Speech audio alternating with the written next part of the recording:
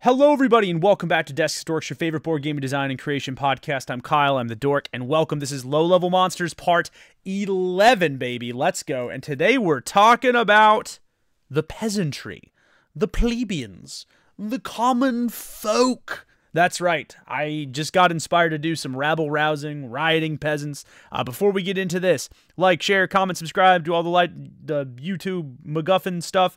If you would like to support us over at Desks and Dorks, please, the links to our games are in the description below. That's the best way to support us. And if you haven't had a chance to check it out, yesterday we did a whole thing on free resources that can help you make your own RPGs, which are super cool. And then tomorrow we've got low-level spells, and on Friday I'm proud to announce that I actually have a pretty exclusive interview. I'm very, very excited about it. So more on that on Friday, but again, let's talk about some peasants, baby. I love peasants. I love common folk. It is a interesting thing both historically and within the fantasy realm and fantasy genre.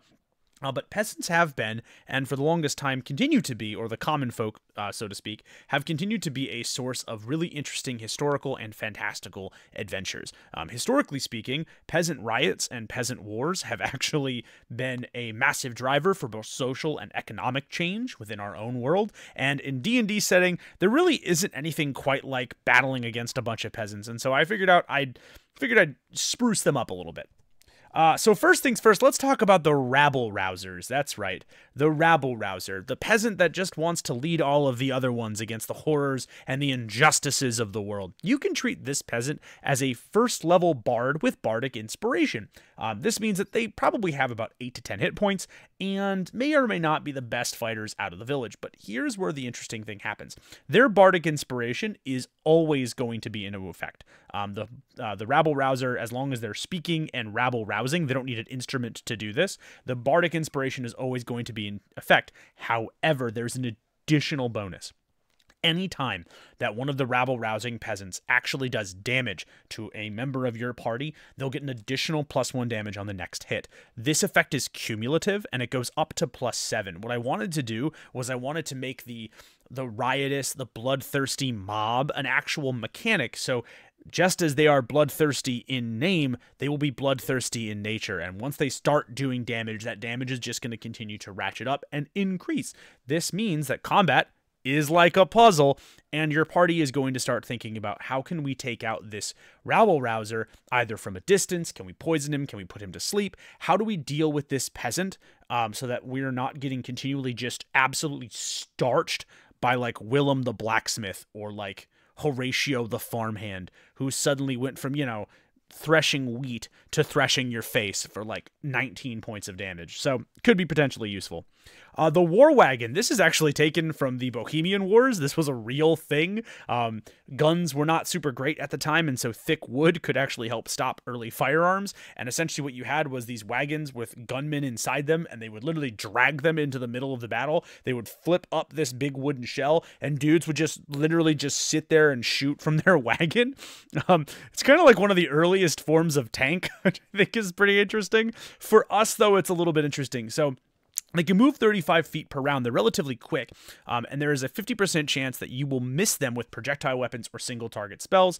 I don't know why it got cut off, but they're supposed to have an 18 armor class, and they're going to make 3 + 6 1d8 crossbow attacks at a 45-foot range every single time. Where this becomes interesting is that if you use an AoE spell, it does max damage automatically.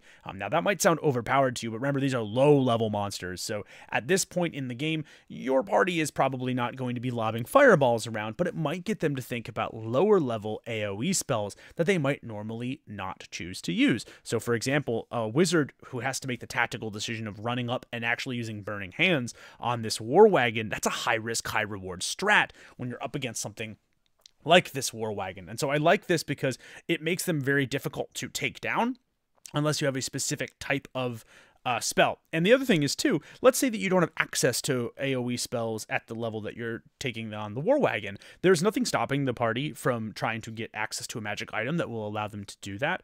Or if you are a clever DM, you can, of course, put in your own NPC that might potentially give them a magic item like a Scroll of Fireball or the like.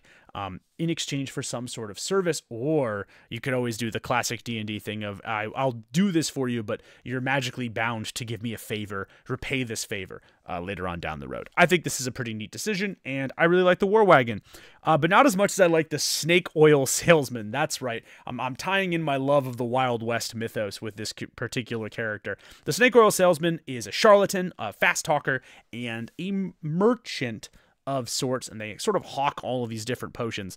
Why I like them is they can be beaten with a DC 18 charisma check, whether this is diplomacy or intimidate, whatever. You can negotiate with them to either leave the village alone or just leave you alone. But why I like them is they just throw potions. That's the only thing that they do. These have no damage. And I literally just would like you to go to the Dungeon Master's Guide, use the level 1 or like the low level potion table where it says like randomize magic items, and literally just go buck wild. So sometimes the potions they throw are going to heal. Sometimes the potions are literally going to just incinerate a party member on contact. Sometimes, and if this is especially true if you want to do this, on a 1 or a 20, what I like to do is just have the vial that they throw just be like a random glass of water or like other random filth in a glass jar. I think that's kind of fun. They will use random guards to protect themselves. And yes, I did spell that wrong intentionally, because he attack, he protect, but most importantly, he oil of snack. And with that, thank you all so much for joining us for Discs and Dorks Low Level Monsters Part 11. If you like this, like, share, comment, subscribe. Again, if you love what we do here, the best way to support us is to go to the description below and either get yourself a digital copy or a physical copy of any of our RPGs. That actually is the best way to do it, and we really sincerely appreciate it if you do. And hopefully this has been helpful to y'all. I'm Kyle Ott for Discs and Dorks, and I'll see you in the next one. Peace.